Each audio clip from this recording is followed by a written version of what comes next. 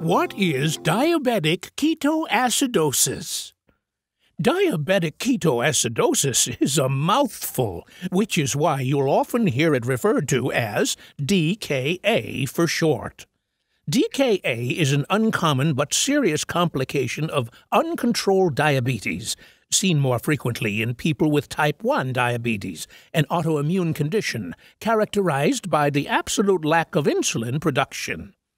But DKA can occur rarely in type 2 diabetes as well, particularly in conditions such as ketosis-prone diabetes, or during the use of a specific class of oral medications used to treat diabetes called SGLT2 inhibitors. Regardless of the type of diabetes, the most common reasons for DKA are illness, infection, or the omission of insulin. The focus of this video is to review how DKA develops by telling an underwater tale about ketones. Think of ketones as a fat-filled soda, acid fuel, made by the liver. The complicated story of ketones cannot be explained without reviewing the relationship between three key parts of the body, all of which are involved in ketone formation. If ketones are a fat-filled soft drink, then 1. The pancreas can be thought of as the part of the body that regulates soda production.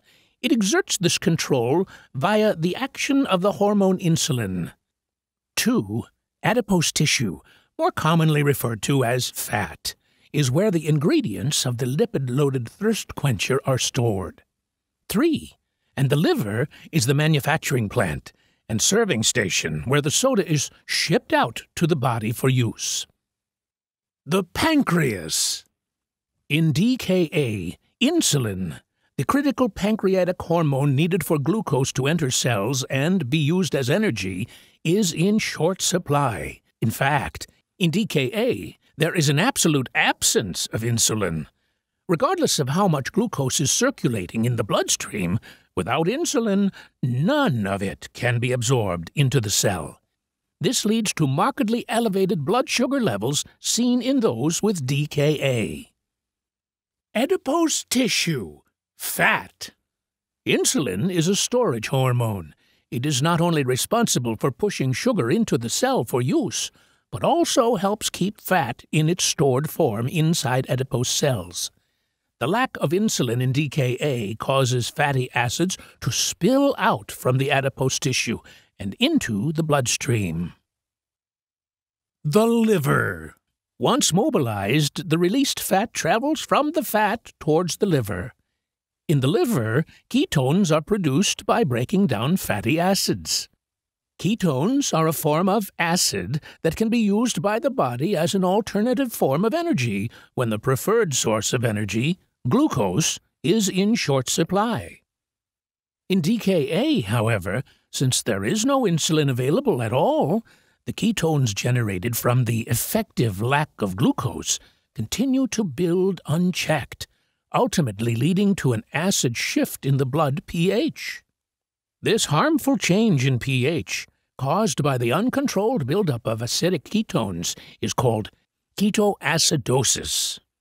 In diabetic ketoacidosis, acidic ketones build up to toxic levels, leading to a harmful change in the blood pH that is not compatible with life in the long term. If untreated, ketoacidosis is life-threatening. The signs and symptoms of DKA are related to the buildup of both ketones in the body and elevated blood sugar levels. The change in blood pH, as well as the ketones themselves, causes abdominal pain and nausea, often with severe vomiting. High glucose levels in the bloodstream lead to fatigue and increased glucose filtering through the kidneys, far above what they can handle. This results in excess, unabsorbed sugar in the urine that drags water out of the body with it, causing excessive urination, dehydration, and even acute injury to the kidney. Not only is glucose lost in the urine during DKA, but so too are essential electrolytes, such as potassium and phosphorus. Multiple electrolyte abnormalities may be seen on blood work when the DKA is first recognized. In severe cases of DKA, some of the excess ketones in the body are converted to a substance called acetone in the lungs. This results in a fruity-smelling breath. The treatment for DKA.